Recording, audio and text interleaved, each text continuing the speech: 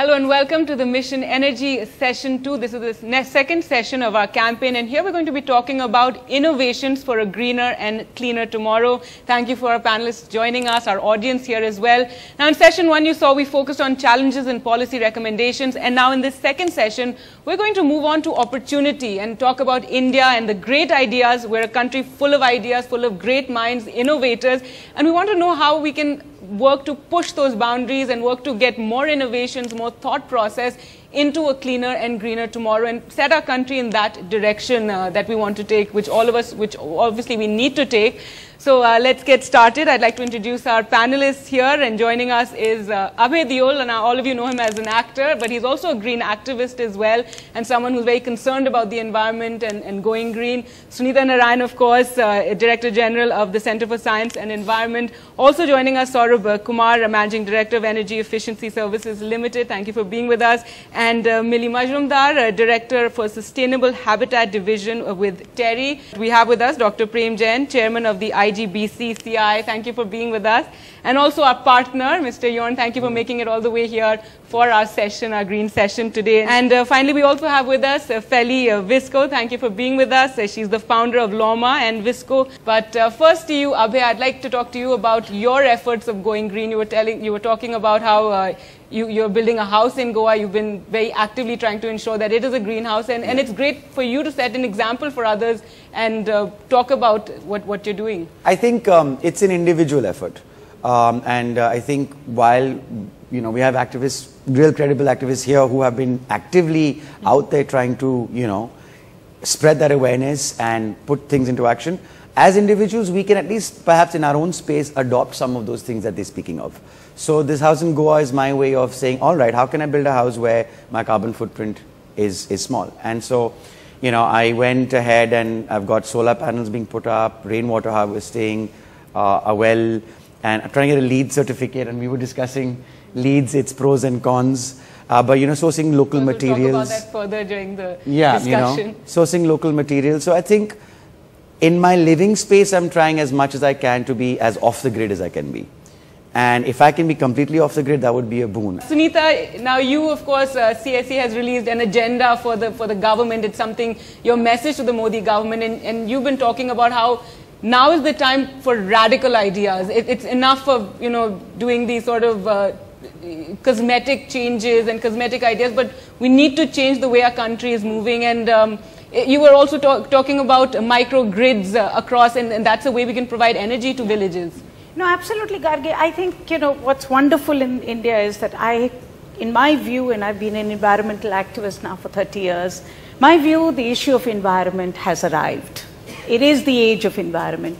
People understand the reason why we need to do it. People like Abhay are willing to move that extra mile and actually live a lifestyle which is environmentally friendly.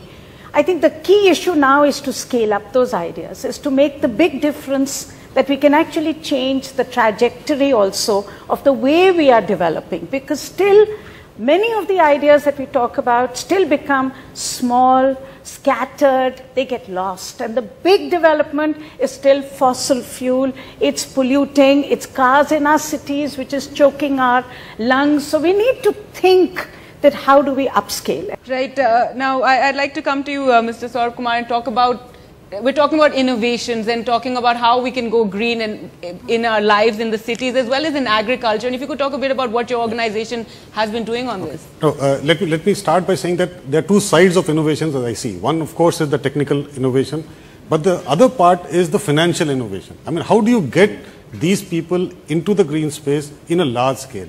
And I'll talk through 2 or 3 things that we are doing. One, of course, is what you referred to, the agriculture.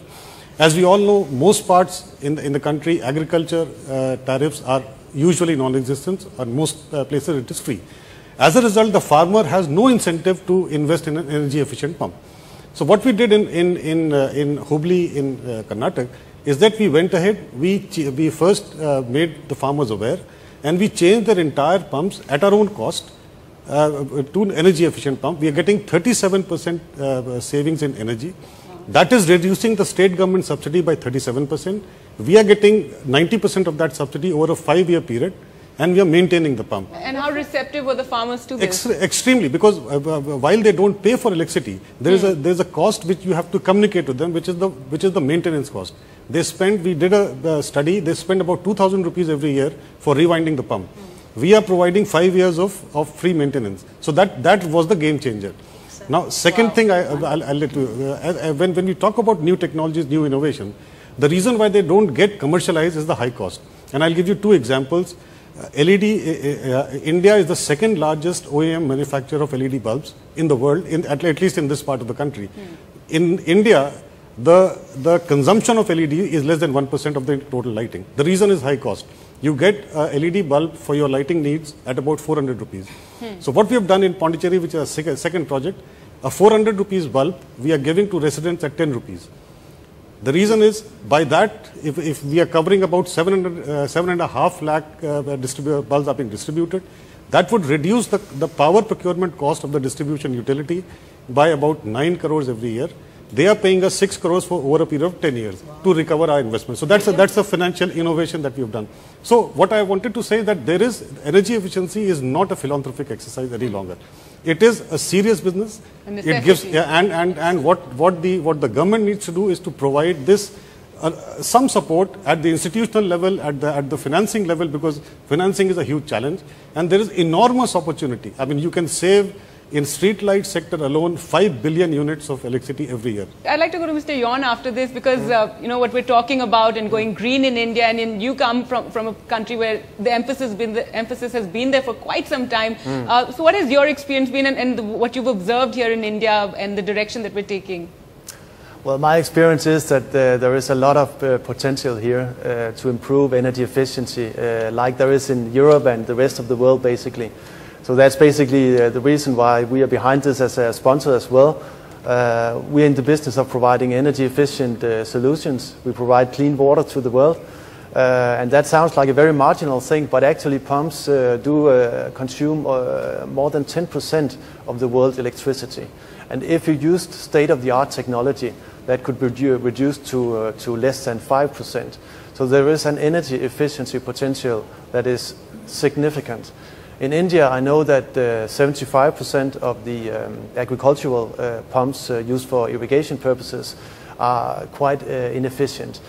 There is a major potential there, but it's not a challenge that India has alone. It's the same in other parts of the world. We're working with it still in the European Union.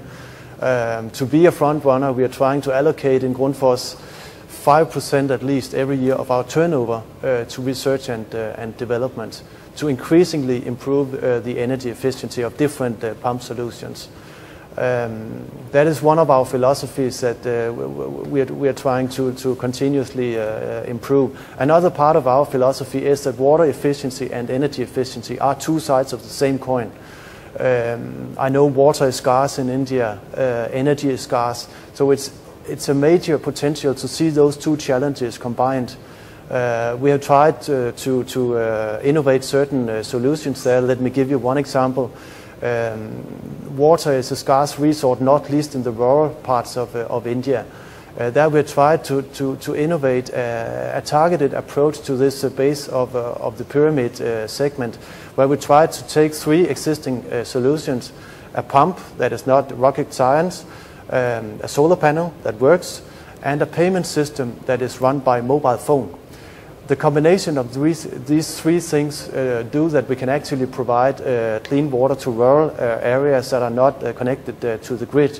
And in a closed payment system with those mobile phones, so you avoid the misuse, for instance, and you can also put on a fee that sink in the maintenance of the system, so to speak. Great. So it's part of our philosophy to see water and energy combined, and also to innovate not only for the very sophisticated world market, but also for the base of the pyramid market. We're talking, of course, about rural India and providing energy, but our cities need to go green, and our authorities in our cities we need to pressurize them to ensure that they work harder to save energy as well as use it more efficiently. So what are your thoughts on that? Yes, and you are right, you know, our cities are grappling with several issues related to energy, wastewater, And there are several new cities, I believe, that are coming up. You know, the new government has a plan for about 100 new cities. So hopefully they'll already be I think it will be very important to build them in the right place and to judge the carrying capacity, though predominantly in today's discussion we are talking about energy. While you can generate energy on source, but water is one of the very critical issue which would drive livelihoods and, you know, the city functioning. So doing carrying capacity analysis and siting cities properly and looking at some of the grappling issues which cities now face, we need to address them while we are planning them. Some of them could be, you know, sort of integrated land use and transport planning, looking at, you know, long-term effects on urban heat island impacts and taking corrective actions to bring in innovative ideas so that you don't grapple with those issues later. And of course, looking at, you know, what kind of the demand that the cities would have in terms of energy and building in adequate design efficiencies to something like what Abhay is attempting in Goa, so perhaps. You can actually reduce demand by 30 to 40%. That is, by experience we can say for sure. And once you reduce the demand, then you can meet that remaining demand by use of renewable energy systems. That makes it much more economical, you know, much more economic sense. Dr. Jain, if you'd come in here and talk about green buildings and what you've been doing. And I know, Sunita, you have something you'd like to add to that. But let me explain to you what the Indian Green Building Council has been doing. We've been promoting the idea of going back to the old methods of our old wisdom, how to make the buildings. And really, it's not a rocket science in terms of how to make the building around an open courtyard, how to provide the natural light to come in, daylight to come in the building. And I'm glad to share with you what Abhay is doing is wonderful. We are now 100 crore square feet of homes in India registered with the council to become green. The idea is four things. Number one, consumes 20-30% lower energy. The home is entirely daylit, no artificial light throughout the day. Beautifully cross ventilated, so minimum air conditioning load. And in Goa, like thing, it's not much air conditioning required anyway. Insulate the building as per the ECBC norms with local insulation available, mud first car, other methods available to us. Third is the water consumption, that we provide rainwater harvesting, use of the wastewater to be recycled for the toilet flushing, for your horticulture. Fourth is the indoor air quality, most important for the home. The children are growing up now with a lot of fresh air, plenty of sunshine. So green building becomes naturally a much healthier home. And how do we make this more popular in our cities? And we have so much development happening, so many builders, you know, developing housing for people. How do we encourage this? Make it obligatory for the green building, specify, or the user, that IGBC has right to revisit. And you know, in India, the price is not that high to revisit the building. And they have an automation system. Ultimately, what we want to do is to not give a shield, but to have an electronic shield, which will constantly monitor what you are saving in terms of energy, water, resources, environment inside. The day you break, the shield vanishes. And we put on the website that so-and-so building is no more green. But Mr. Jain, just do one more thing and that will be perfect then. Put this data out in the public. I am asking them to give me the right to revisit the building and put on the website. Very good. IGBC website will have, Abhay, the whole building has this energy consumption. Classic example. 10,000 people who like his films, who like to admire what he is doing, will follow suit. Emulate that.